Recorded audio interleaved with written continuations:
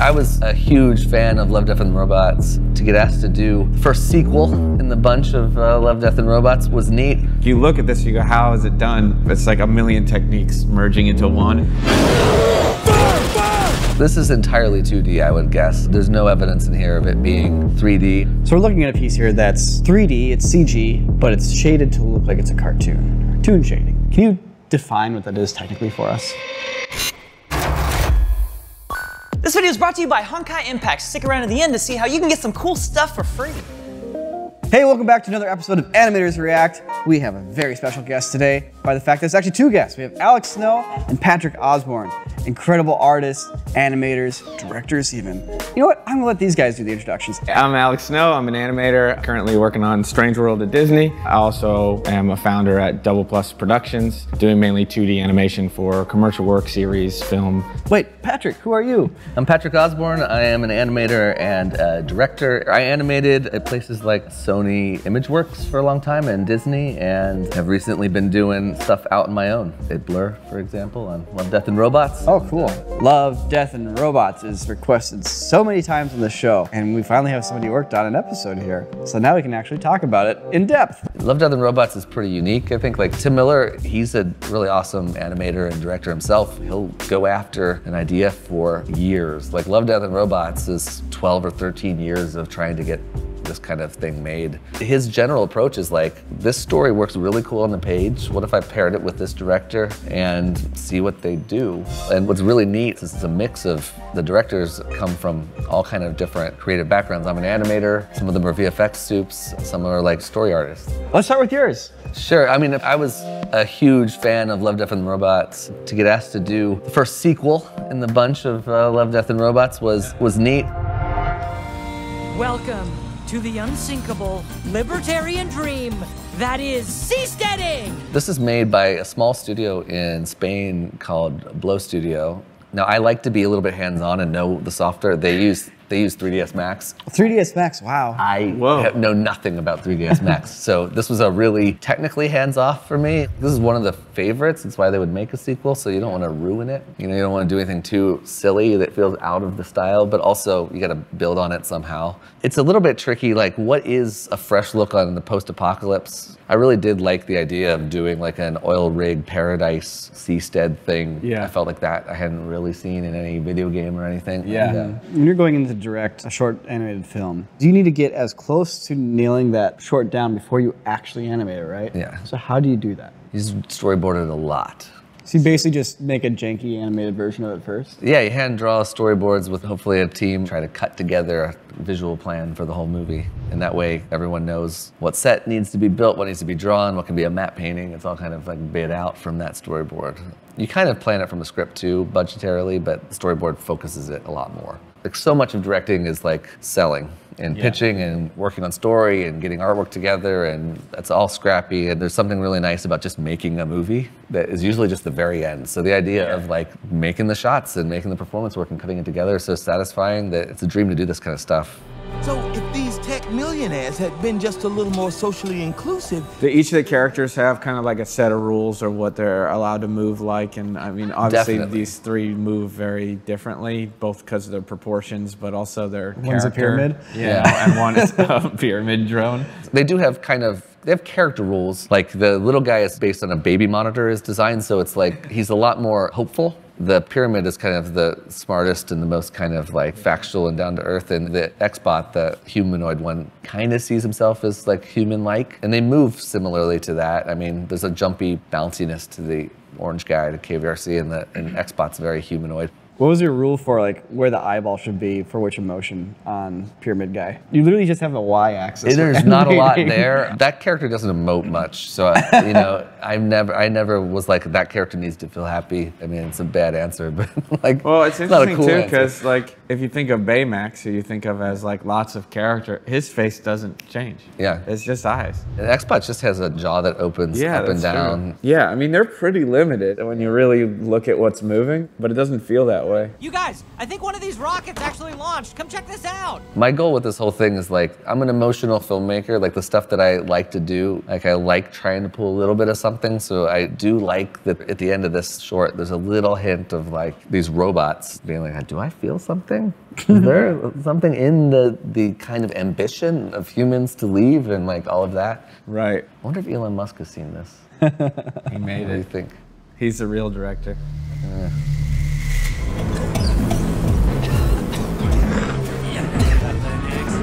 You look at this, you go, how is it done? It's like a million techniques merging into one. It's hard to describe a specific thing. So Robert Valley, awesome illustrator, he animates in Photoshop mostly, which is unbelievable. And he's got like tutorials out there, so you guys can go see how it's literally done. It's mostly just amazing talent and time. I mean, he's just doing so much to get this to work the way it does, and it works like nothing else you've seen. It's warping things, it's doing puppetry on things, it's keeping things simplistic, like that guy yelling is just a silhouette puppet. The use of gradients in all the drawings just really changes it from being like hand-drawn stuff you see everywhere else. So it's definitely like one of those extremely well planned, the case when you're doing an illustrative style like this, where everything's very intentional, and any frame looks like an amazing illustration comic book page. So. Yeah, I mean, if you watch his older stuff, like Parasiter and Cigarettes, it's very much this, but animated like cheap After Effects, just kind of moving parts and puppetry. But this takes it to another level, like the traditional animation details of how the characters are moving, and then still being able to do the render work. He's kind of evolved it to the next stage. Okay, stop. Whales don't like the machines. I love that every image feels so unified in what Robert Valley does. Like, that is the compositing. It's like the layers of a little bit of grain, little chromatic aberration on the edges of things that kind of like squish it all into a finished image. I think one thing that's kind of overlooked is the creator, the director, really knows how the stuff is made. Yeah. And like all of his choices and planning along the way of getting to the end know what's hard to redo and what takes the time and what doesn't. There's something special about being able to do it because he actually like knows how to do it. When you talk about like stylistic 3D versus hand-drawn 2D, 3D tends to be more forgiving on the directability side in a lot of ways. Like you can change your mind later. Right. This stuff is really hard to change your mind down the road. You know, like you have to redraw a lot if you realize the shot doesn't work. And that's why I say like the director doing this, it's great that he kind of invented the technique and made it his own, because as a director, you don't want to make a call that is like very expensive call on accident. Yeah. About time we head back to the lander. Oh, come on, Burton. This one is, it's 3D, but there's hand-drawn elements on top of it. Directed by Emily Dean. This is, I believe, her directorial debut. The idea of kind of taking on a look that is challenging and so beloved by the animation world is really cool and bold. Mobius is an illustrator that is referenced a ton in all kinds of stuff. Fifth Element, like Valerian is a Mobius story. Really beautiful stuff, and it's been inspiring filmmakers, and I think this short ended up looking really beautiful.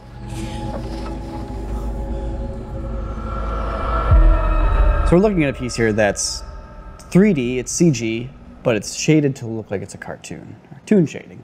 Can you define what that is technically for us? Yeah, a lot of 3D animation is very photoreal, so it's looking at all bounce light and following the curvature of a 3D object and giving realistic shading. And there are different ways to render where you can actually make it where that shading is not as real, where it's divided into a dark side and a light side. It's not like a feathered fall off, it's hard line. Yeah, and it gives you a much more comic book or cartoon or handmade look in some ways, because, I mean, that really comes from the process of making comics was labor intensive, and it would take a longer time to draw something real, so you would find these shorthands in how to draw it. It's weird that it's kind of harder to do in 3D because everything has pushed towards making things look very realistic and dimensional.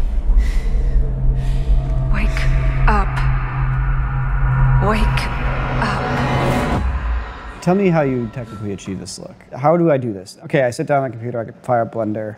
I want to make it look like this. You know, most programs, most renderers have various tune shades. There's all kinds of little plugins you can get. Blender specifically, you know, it has that freestyle line render is in there. So I think you're building your full body character rig first, like about here, like this distance, and kind of figuring out what your like line settings need to be. And it's probably a combination of a little bit of texture painted lines that you choose to show occasionally. But that exterior line is all created by a line renderer like Freestyle in Blender. And you can make blends and stuff, like you create the shape or the texture or the whatever, and then you can dial in how much it's on or off. But you could also have different levels where if you change the, let's say, cheek line, they're creeping in from the ear towards the mouth, or the amount of lines, even like the crease between her nostril and her mouth. You know, that's not always there. It creeps in to give it feel more panicked. Same thing in Spider-Verse, like whether you see that line or how thick it is. You can also do a curve on the character so you can actually scale it and stretch it, and it's actually like a rigged line. If I was doing it, like those close-ups would be a custom rig, but then you could actually even draw on top of it and add a little extra. So you do like a few lines that are the ones you know you're gonna have no matter what, and then on top of it, draw in a layer of detail and for when creases happen and stuff like that. I mean, obviously they're making specific choices with what tracks with the head and the movement, whereas something like Spider-Verse, maybe that decision isn't definite, but this seems like it's leaning into its choices a little more. How would you achieve something like this efficiently and, you know, take that art form you're finding and attempt to match it? Yeah, I mean, it starts with the artwork. You know, you do a few frames of what you're trying to do visually in single still frames. A lot of times the conversation, this kind of stuff is like, at this distance, what do we draw? At this distance, what do we draw? Right. Because the faces generally need to be more detailed as you get close to camera. Right. You'll see some close-ups here that look clearly, might even be hand animated. And the 3D shows itself, but I think it does it in an appealing way.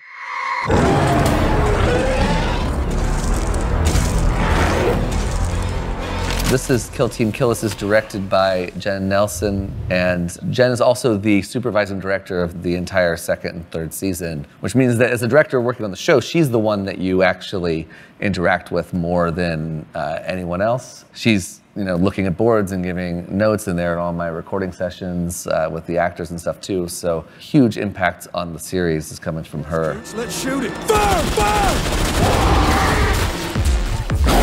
This is entirely 2D, I would guess. There's no evidence in here of it being 3D. I imagine it's digital, it's drawn on tablets, but all by hand. So there's a lot of like cool camera stuff, but that's all compositing tricks, like dropping things out of focus, doing some shake, a little grain, a little aberration in the lighting here and there. And when we talk about the toon shade stuff, the computer's kind of deciding where the dark and light mask is based on placing a virtual light. When you're doing it by hand, it's someone like physically drawing a mask. Basically draw a black and white image that is just masking out where the light hits on the characters. And then you can fill that with a solid color, a gradient, like a blend from a dark to a light to add a little bit more texture and dimension to it. Does it also let you easily just change light colors if you want to after the fact? Yeah, easily do that flicker that you can see in there that they're doing. You know, you want that mask to be able to do stuff like that. You're doing hand work, but you're also kind of using modern tools. Yeah, and then on top of that, you can also composite like you do in CG or, you know, real live action film using After Effects. Compositors do a lot of hard work, but they also are there at the moment when like it looks great. Yeah. And get a lot of applause. There's like there's more applause and like a finished shot looking amazing for that compositor. The animator's like long gone on that shot. Yeah, you see the mask right here. Basically, they're doing like a shadow pass where you can kind of see what's done by hand in that shot. Yeah, so you can see like that red line. Usually it's done with a different color too, so that you can, one, it's on a different layer, but also so you can see where those lines need to be. But also here you can see that light flooding in. They don't always do it like that. It might just be a line and then the team after knows this side is dark and this side is light. But like we've been talking about, sometimes it lands on the animator to do a little bit more. You sure that recall button's right? This episode did a really good job at balancing its animation as well. Like some shots are done more in a TV style, keeping things solid or at the same angle to be more efficient, while other shots just go balls to the wall, just like insane 2D animation and craziness. So you got a whole team working on this, and you have these dudes, but they look like they're drawn by the same person. How do you achieve that? How do you keep it so it's like, these look like they're drawn by one person for the entire series? It's the job of the animation supervisor and animation directors to make it feel like it comes out of a single voice and a single hand. And that comes from a lot of character design, like early on, turning those characters around, knowing how they look, consistent tools, and then skill. Yeah. People being good at it. In 2D, you'll have the animation director will and should be doing, you know, draw-overs to keep the character on model when you can. So an artist draws a picture of the character for a frame. Yep. And the director steps and is like, huh. Yeah. Yeah, okay. I mean, depending what show, if it's a commercial, like the director is probably also that could be the animation director, you know? But on a show like this, they're the funnel system. So any notes or thoughts and ideas that Jen has given or that you expect from Jen because you know what she likes, then you're kind of the funneling both down and up. So knowing, you know, the limits of that character, looking at the expression sheets can help you stay on model even better. But it does land on the character leads and stuff to set you up for success. It does get harder the bigger the team. When you compare even this to like a Robert Valley, this is a big team at a big studio. It's still confined compared to like a Pixar, but you got a lot of moving pieces. I'd definitely be curious to know the actual difference between the teams in like approach. I have no idea. Each project in Love, Death, and Robots kind of left to its own to figure that out and do what's best for it. 僕に騎兵として死んだふりをしてほしいのか。もちろん。Whoa! Cell shading. This isn't a show, this is a game. Yeah, that's right. This episode is brought to you by Honkai Impact. Let me tell you about some of the cool things that they've got ready for you this summer, including, first but not least, a new character. Her name is Vil V, and she's got like 8 different minds in one head. She's got a lot of cool helical contraptions and gears and stuff. I love mechanics, so does she. When in battle, she actually fights alongside her turrets and switches positions while firing. But oh man, once she gets on her chariot though, it's game over for nearby enemies because she'll be slashing them up like she's mowing the lawn. She's a very steampunk-inspired character and seems like a lot of fun. Also, the game's got a bunch of summer events this year. And the first event is called the Summer Survival Rhapsody Side A, and during the event, captains can mix and match flame chasers and equip them with different weapons for battle. While rolling multiple dice during the battle to score points, you can then deal damage to enemies according to how many points you get. And if you play the event, you'll even get Miss Pink Elf's new outfit, the Summer Miss Elf. But don't forget about the second event they've got coming called the Summer Beach Melee. Captains can actually bet on various flame chasers to win rewards. And finally, there's a login event. All you gotta do is just show up, log in, and you will get the Sakurai Summer, a new outfit for none other than Kushinso Momento. Additionally, there's some new outfits for Mobius and Pardo as well, inspired by the sea. There's even some visual effects being applied on the renders of their characters. And it is guaranteed in 10 drops. You won't be waiting around forever. Once you download the game, use the gift code that we've put in our description to unlock all of the summer vibes. Anyway, enjoy the summer vibes, and thanks again to Honkai Impact for sponsoring this episode. Oh, I just heard the flush. I think they're coming back. I gotta get out of here. All right, I need your help. We have lots of great animations to react to, but I want to react to some anime from the 80s. You know, like kind of the prime time for anime when like some really good stuff was coming out and no one knew about it. And like, I don't really know much about anime from the 80s, so if there's like an amazingly animated anime from the 80s, please give us some suggestions down below. And of course, you can suggest other stuff too. We read all the comments, we take it all in. It's all good. Please leave a comment. All right, what an amazing episode. Thank you so much for joining us, Alex and Patrick. This time we're shouting out Patrick because Alex has been on the show so many times that he's got plenty of shout outs.